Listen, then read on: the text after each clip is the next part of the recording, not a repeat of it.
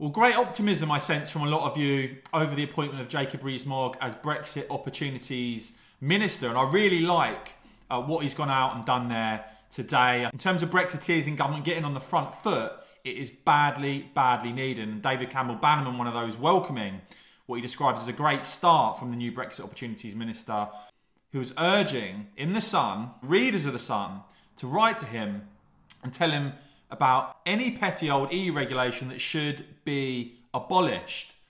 And I like this. I like the way that he's got the address at the bottom there. I like the way he's got the email address there directly for people to get in touch with ideas. And in the article itself, Mogg writes, before Brexit, many of my constituents would write to me to complain about regulations that burden them daily, from farmers to electricians. On so many issues I detailed them. Even as an MP, I could not help to solve their problems as these rules were set by the EU, not the British Parliament. He said, thanks to Brexit, that has all changed.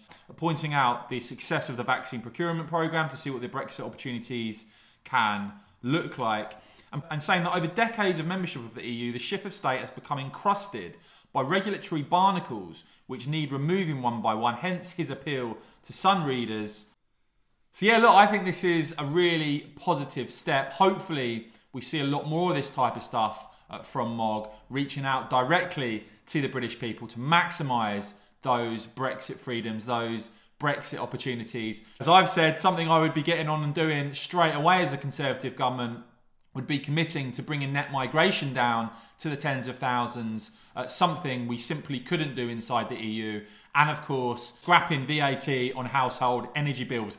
Let me know if you have any ideas, guys, in the comments below, and what do you make of this approach from Mogg? As ever, I'll keep bringing all the very latest, so please do give this video a quick thumbs up, and of course, as ever, thanks so much for watching.